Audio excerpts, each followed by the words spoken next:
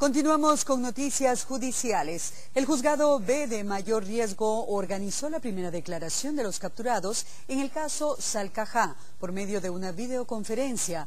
Esto por considerarse que es un caso de alto impacto y así tener mayor seguridad para las partes procesales.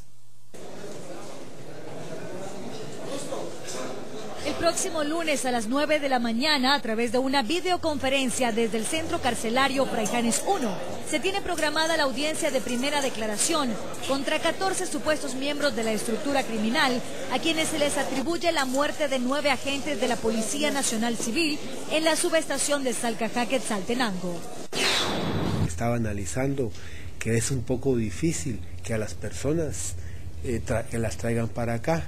Y esto se hace por cuestiones de seguridad. Y para pensar en una videoconferencia hay que pensar que la Corte Suprema tiene que nombrar juez que tiene que estar allá en Fraijanes.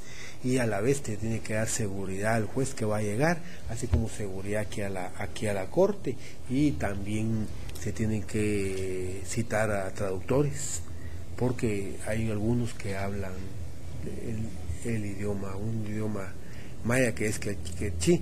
Las fuerzas de seguridad lograron la captura de los sindicados después de realizar varios allanamientos en distintas zonas fronterizas del país, a un mes de la masacre.